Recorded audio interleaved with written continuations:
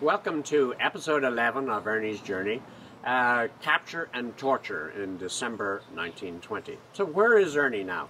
He's left Tipperary, where he was an organizer for a couple of months. He's back in Dublin working under Michael Collins in the headquarters, and they're in the process of reorganizing the IRA. Ernie is part of that process and the thinking, but before he takes up a new assignment, he's asked one particular assignment by Richard Mulcahy and Michael Collins. Now, they've noticed that the British have been sending in more troops and more auxiliaries, and the auxiliaries have been established in regional areas around Ireland, and one of them is in Woodstock House in Kilkenny. And they think that by attacking such an oddly and newly established place, it probably doesn't have the regular fortifications which some of the other places have. And so it'll be an element of surprise. So they want Ernie to take over that assignment. He goes down, and we're talking about early December now. He goes down to Kilkenny. He works with the local commandant O'Hanrahan. He stays in his house, talks to people, gets plans together, reviews the scene of the house, Woodstock House, and starts plans. In the midst of that, however, he is captured. The soldiers come up the lane. There is no one to warn, and he is caught red-handed. So his books, guns, notebooks, and maps are all on the table and captured. In fact, there is a record sheet showing the date of his capture on December 9 with all of his equipment and all of the O'Hanrahan family who have been arrested with him. He is taken to Kilkenny. He identifies himself as Bernard Stewart. That will be his alias in this period. He is then transferred from Kilkenny to Dublin. And in Dublin, he's in a holding cell as subject waiting to an interrogation. The British admin have brought over to Ireland a whole new slew of talent. Interrogation officers who have had experience during the First World War on German prisoners. They've also had recent experience in Dublin on Irish prisoners, some of whom were killed by them. So, and Ernie had heard of that. Anyway, they start into their interrogation process. This is Major William King and Captain J.J. Hardy. And Ernie O'Malley, in his On Another Man's Wound, describes this process. "What's your name?" asked Major King. "Stewart." "Your Christian name?" "Bernard." "What are you?" "A farmer." "Where do you live?" "In Inistioge, County Kilkenny." "But you don't live there?" "No." "Where do you live?" No reply. "Take off your coat," he ordered. I took off my coat. He saw the cardigan jacket. "Where did you steal that military cardigan?" "I bought it." He came over, clenched his hands, and struck me over the heart. "Where did you steal?" "The cardigan." "I bought it." He struck me in the face. With the full weight of his body, I fell to my knees. "Get up." "Who gave you the gun?" No reply. "Are you going to answer?" "No." He struck me again in the face, and blood began to flow into my mouth and drop onto the floor. "Captain Hardy." "Where do you live?" "I will not answer." "Why?" "Because if I did, you would burn my mother's house, and I am her only son." "But we wouldn't burn." "Well, houses have been burned, and I'm ready to suffer rather than have her suffer." "So you are ready to suffer," said King. He struck rights and lefts to my face and body. I wiped the blood from my face with the back of my hand. "Place your coat on the floor," he said. "We don't want blood." I did so. "Turn around," said Hardy. I turned around. "Do you see these photographs?" "Yes," I said, looking at the wall. "Well, some of them refuse to give information, and they are dead now." "Will you answer me?" said King. "Where do you live?"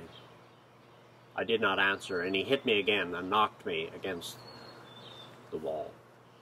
Another incident in this tale of interrogation is how Captain Hardy, in the effort to get information out of him, takes some hot pokers out of a fire and applies them to his eyes.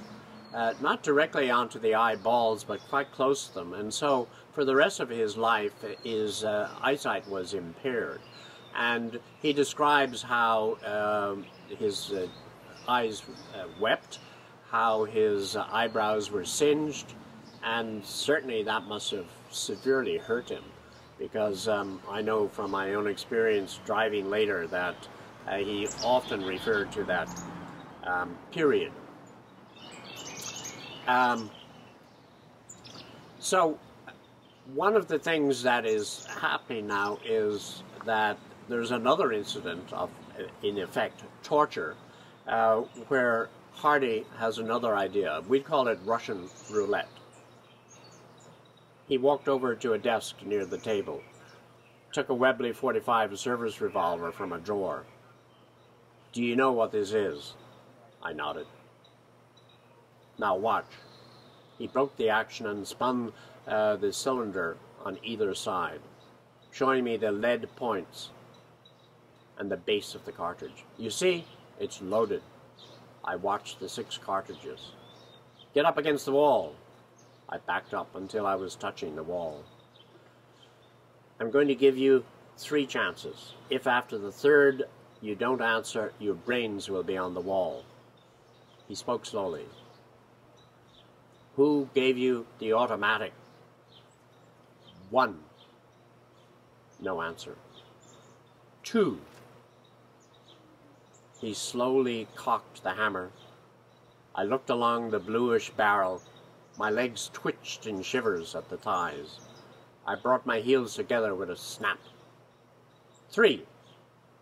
I stood stiff. He pressed the trigger. There was a bang. He had used a blank cartridge.